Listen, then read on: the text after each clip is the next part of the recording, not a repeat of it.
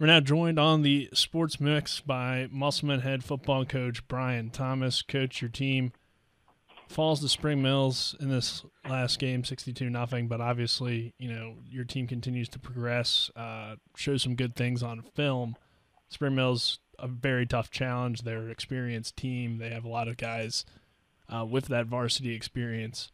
Just what were your takeaways from the game and how your team battled it, and what were some of the good things that you saw as you look back on it? Yeah, I mean, we started off the game, well. I thought we had a really good quarter and a half. I thought first quarter we played well. We moved the ball a little bit, possessed the ball some, stopped them. Some at the start, it got away from us there in the second quarter. I think they scored two or three touchdowns within a couple minutes span. So, it kind of got away from us pretty quick. But, we started off the game solid, started off the game well. So, pleased with the kids for that. Coach, you guys had a scary situation there at the end of the game, but it sounds like from what I heard from you before we started this interview that things are going to be okay. But for people that maybe don't know about Eli's situation, just talk about, I guess, how he's doing and what happened there toward the end. Yeah, he's doing well. I think it was just kind of a lot happening right quick. One of the questions they asked me, they said, did anybody have any interaction with him? And we actually talked to him right before the kickoff. So we were actually going over some defensive stuff with him. Just that was going on. So we were talking to him, and then he went out there. So, we had communication with him right there before then. I just think he was dehydrated a little bit, and he got lightheaded and kind of passed out. That was kind of the scary thing right when it happened. It was a non-contact thing. He kind of fell.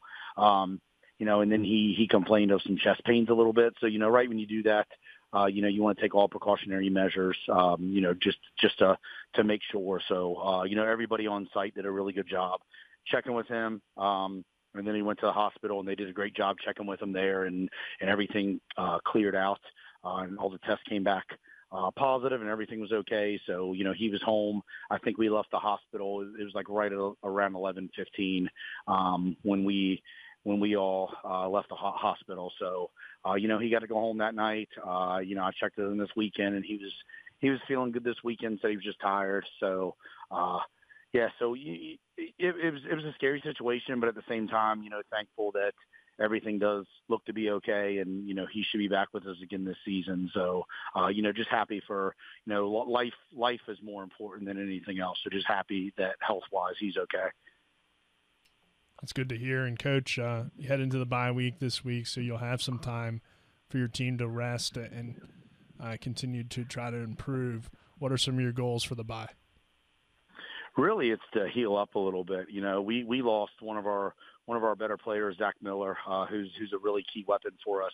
He went out of that game, of the Spring Mills game, middle of the first quarter. So, we play almost the whole game without Zach. So, he's one of a handful that really need to rest up and get better. We've had a couple kids just playing through injuries all season, just, toughing it out and battling it out. So we got about 5 kids right now that are really banged up that just need some rest. So this bye week really hits us at a good time. And, Coach, it's clear that Spring Mills has made another big jump with their program, getting to see them in person. What really, I guess, stood out to you about what they did in the game, and just overall, Coach Law doing a great job with that program as well? Yeah, they do a good job. I've been the head coach here at Musselman for 12 years, and their first year opening was the first year I was head coach. So they've had a school and a team for 12 years. So this is definitely the best team that they've had within the past, their school's history. So they're doing a good job. They're aggressive. They're physical. They got athletes all over the place. They're pretty loaded at every skill position. So, they're one of the top teams in the state. They'll probably make a little playoff run. They got as good a chance of anybody. So, really good team. On the other side of this break, or on the other side of this bye, you'll take on Martinsburg. Obviously, you get an extra week to prepare for them, but it's another big challenge for your team.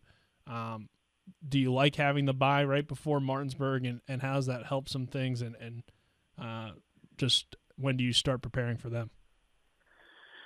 Yeah, I'll be honest with you. Every year is a little bit different. There's some years where you play a team of Martinsburg's caliber. The extra prep and the extra practice is good.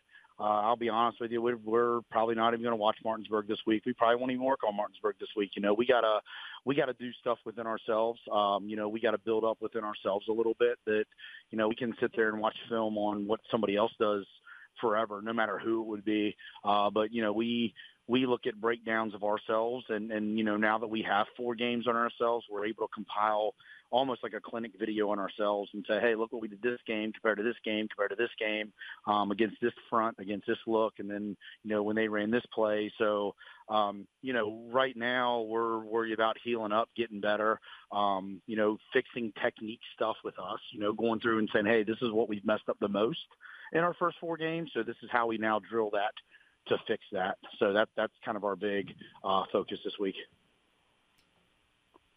Coach, after the first 4 games and about halfway through your schedule with this being a bye week, how do you, I guess, knowing how inexperienced your roster was going to be heading into the season, how would you evaluate the first 4 games in terms of where your team's at now compared to where you started the season?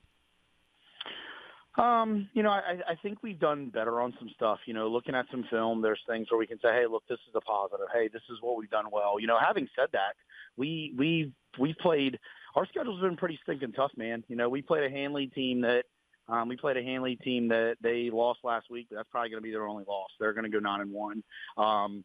We play Spring Mills and then next week Martinsburg. That one of them is going to go 10-0 and the other one's going to go 9-1, depending on who wins that game.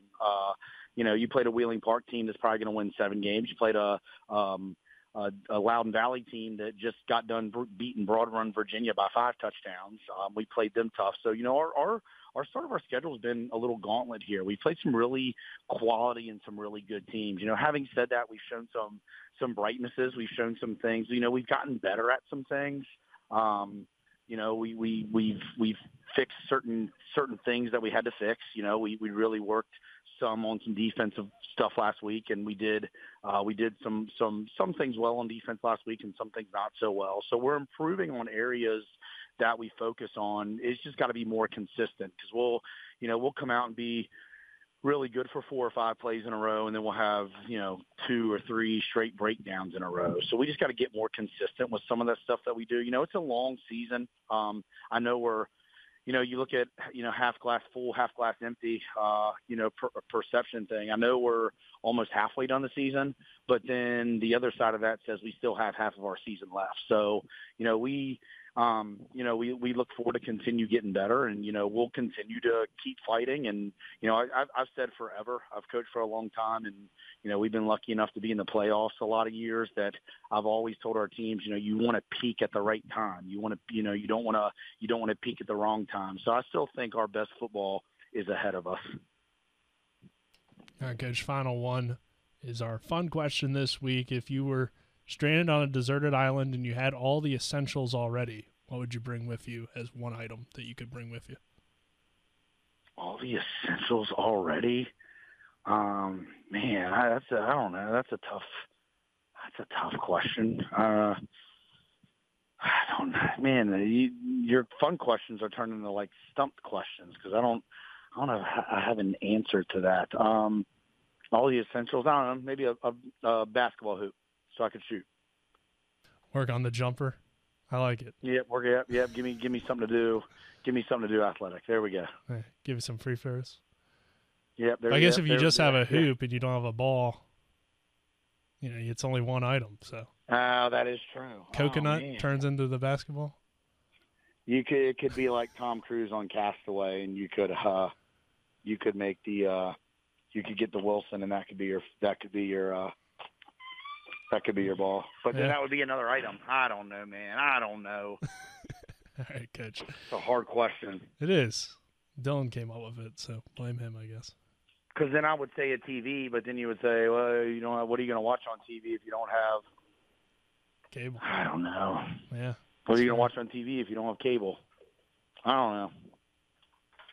That's a hard one. I don't know if I have an answer to this. A hoop, and then I'd find like a coconut or something laying around. That'd be my ball. There you go. That'd be my ball.